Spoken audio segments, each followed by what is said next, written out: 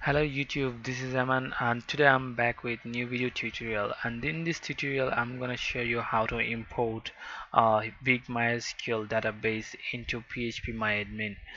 So we know that there is a problem in PHPMyAdmin that we can't actually import a large database in by web server in what I say by PHPMyAdmin web access. So this case we have to use SSH or direct terminal mode. So there is no way to upload by PHPMyAdmin, but I'm gonna show you how to upload it in Windows Server as CMD or what I say PowerShell. So let's take a look before we move on the process. Let's log on our PHPMyAdmin. Our PHPMyAdmin host address is localhost, and I'm gonna log in with the name of our username of our database. So this is T-shirt planet, and my password is okay. And I have logged in, and you can see that I have two databases in here. So one is T-shirt plant. I just created it, and the most important part is here to import a database into a new database. You have to create an empty database first. So this case I created an empty database. You can create actually, but I have no access to create new database, so that's why I just created one from root user. So to show this tutorial actually, so first of all you have you have to create a empty database in here. So I have created already, and you can actually import by here, but you can see that there is max 2 megabyte, so you can't actually upload almost 1 GB or 2 gigabyte of database. So how can we do that?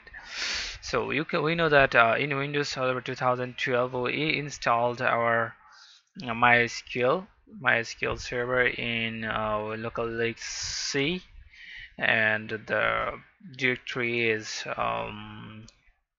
MySQL. You can see, sorry, not it should be my program file, and you can see that MySQL and MySQL server 5.7, and here's the actually directory in here, bin. So what do we have to do? Let's get started.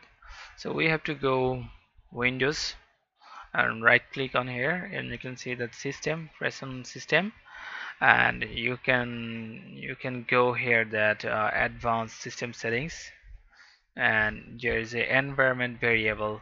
So you can we have to edit in here, that is path. In path you have to click edit. You can see that I have added MySQL server 5.7.bin location in here, because to in PowerShell we'll go in PowerShell and open it as administrator mode, and you can see that PowerShell comes up, and you can see that MySQL, this actually comes that MySQL are in my environment variable, but you won't see this message until you add this variable in here. So when you add this variable in here, you can just do this by clicking, where is that, clicking here and copy this value and to add it a new, and you can enter it here. So I've just already added it. So when you add it, you have to restart. So to make this video short, I already added it and restarted my server, so that's why MySQL actually working in PowerShell. So let's get started. You can see that MySQL. So first you have to log in your MySQL username. So you have to log in as like is MySQL space dash u space your username. So this case my username is my database username. So where is my database username? Let me get my database username. Okay, so this is my database username. Oh, T shirt